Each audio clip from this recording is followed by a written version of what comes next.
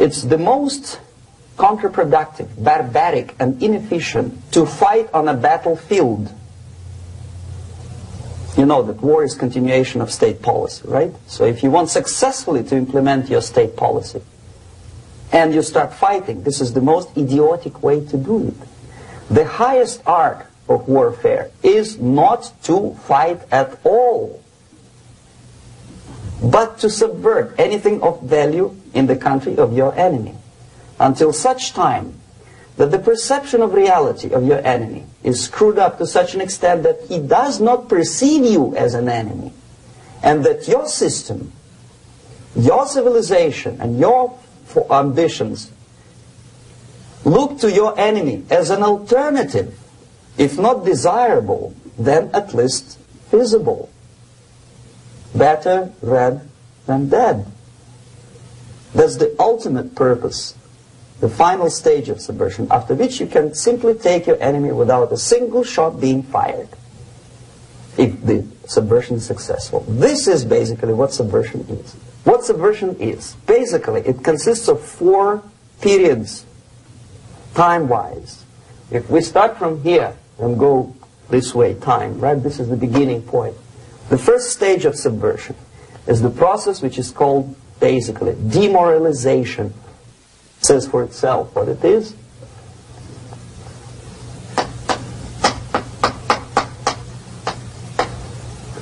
It takes from say 15 to 20 years to demoralize a society. Why 15 or 20 years? This is the time sufficient to educate one generation of students or children. One generation, one lifetime span of a person, a human being, which is dedicated to study, to shaping up the outlook, ideology, personality. No more nor less. Usually it takes from 15 to 20 years. What it includes? It includes influencing, or by various methods, infiltration, propaganda methods, direct contacts, doesn't really matter. I will describe them later. Of various areas where public opinion is formulated or shaped. Religion, educational system, social life, administration, law enforcement system, military, of course, and labor and employer relations, economy. Okay? 5 areas. I will not write them down because we will not have enough space. Sometimes when I describe all the methods, students ask me question, are you sure this is the result of the Soviet influence? Not necessarily. You see, the tactic of subversion, about which I'm talking, is similar to the martial art, the Japanese martial art. If some of you are familiar with that tactic, probably you will remember that if an enemy is bigger and heavier than yourself, it would be very painful to resist his direct strike. If a heavier person wants to strike me in the face, it would be very naive and counterproductive to stop his blow. The Chinese and Japanese judo art tells us what to do. First to avoid the strike, then to grab the fist and continue his movement in the direction where it was before, right? Until the enemy crashes in the wall. You see? So, what happens here? The target country obviously does something wrong. If it's a free democratic society, there are many different movements within the society. There are obviously, in every society, there are people who are against this society. They may be simple criminals, ideologically in disagreement with the state policy, conscientious enemies, simply psychotic personalities who are against anything. Right? And finally, there are a small group of agents of a foreign nation, bought, subverted, recruited. Right? The moment all these movements will be directed in one direction, right?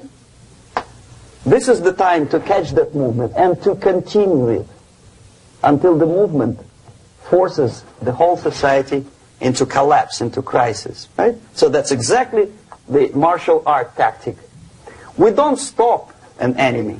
We let him go. We help him to go in the direction we want them to go. Okay?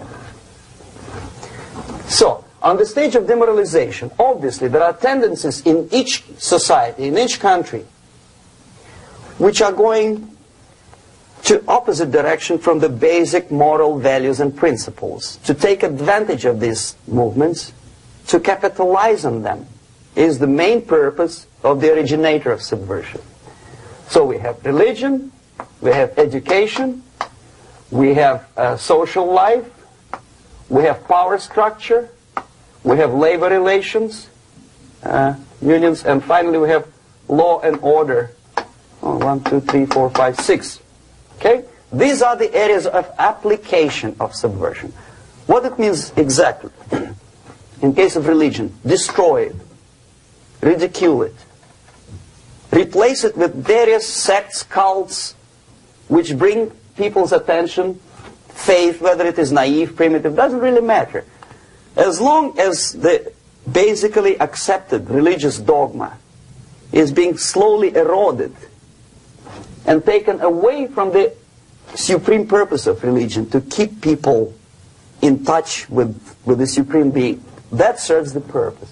Therefore, replace it, accepted, respected religious organizations with fake organizations.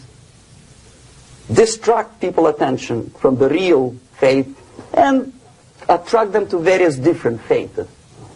Education. Distract them from learning something which is constructive, pragmatic, efficient.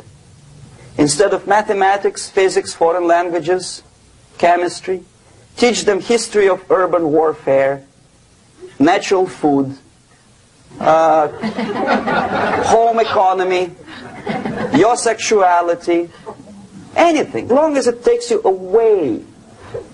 Okay? Social life. Replace traditionally established institutions and organizations with fake organizations.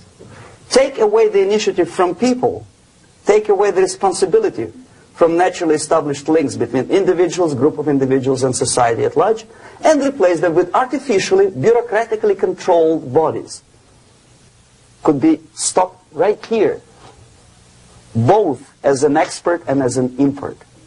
And that takes one step, one very important thing to do. You don't have to expel all the KGB agents from Washington, D.C. The most difficult and at the same time the simplest answer to the subversion is to start it here and even before, by bringing back the society to religion, something that you cannot touch and eat and put on yourself, but something that rules society and makes it move and preserve it. The ideas are moving society and keeping mankind as society of human beings, intelligent, moral agents of God. The facts, the truth, the exact knowledge may not.